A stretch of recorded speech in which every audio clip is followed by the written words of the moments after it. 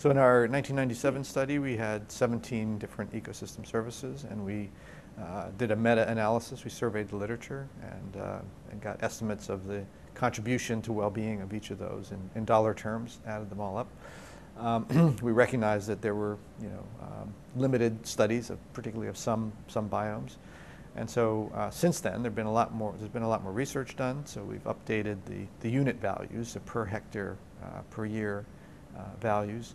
Almost all of those have increased because there have been substantial new studies.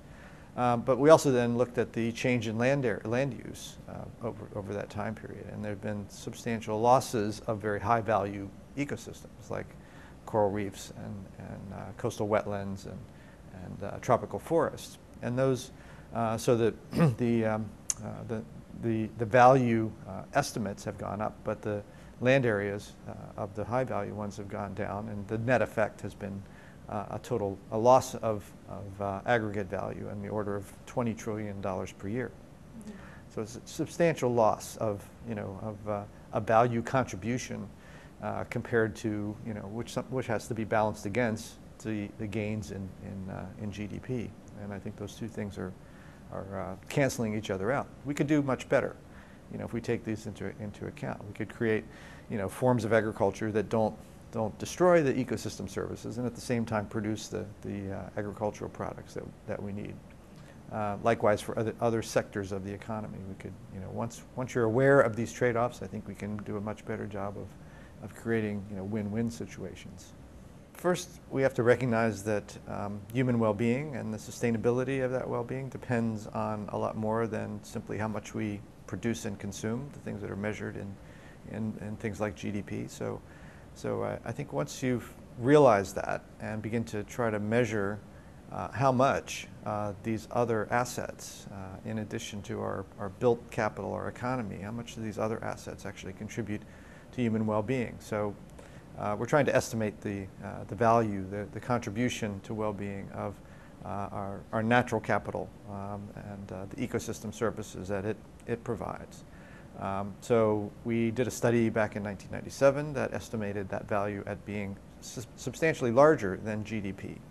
And now we're working on an update to that study based on new data that shows that in fact it's substantially larger, but there have been losses since 1997 of our natural capital assets, the change in land use. We've lost wetlands, we've lost tropical forests, we've lost coral reefs, and so there's been a substantial decline in the total contribution to human well-being from that natural capital. And we have to start bringing these ideas on board and build them into our accounting and our policy frameworks if we really want to build a sustainable future that maintains human quality of life going forward. And that's really what the primary goal should be.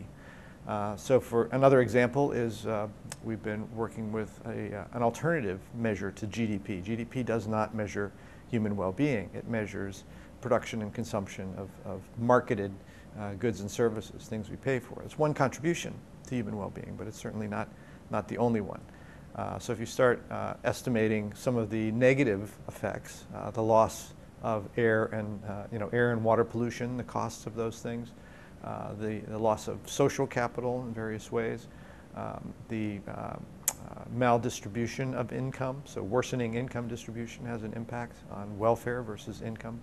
If you take all those things into account, there's a measure called the Genuine Progress Indicator that does that, and we recently synthesized all of the studies in various countries, 17 different countries that have done that, and it showed that at the global level, even though GDP continues to increase, GPI leveled off in about 1978 or so, and it's been fairly flat since then. So continuing to emphasize growth in GDP as a solution to all of our problems is really a misplaced policy, because it ignores these substantial now external costs, things that are outside the market, that really do affect human well-being. There was a recent study by TrueCost for TEEB, the Economics of Ecosystems and Biodiversity, that estimated the costs, the external costs associated with business activities. And their estimate was around $7 trillion per year of external costs that are not incorporated in business accounting books or in GDP. And so it recognized that many companies are really not making a social profit. They're making a private profit, but they're doing that by mislabeling some of these external costs as profit rather than as real costs. So I think we really need to change our whole accounting framework to be much broader, much more comprehensive, something that picks up, many of these other external costs and benefits of things outside the market. And I think once we do that, we can plot a much better course toward a sustainable and desirable future.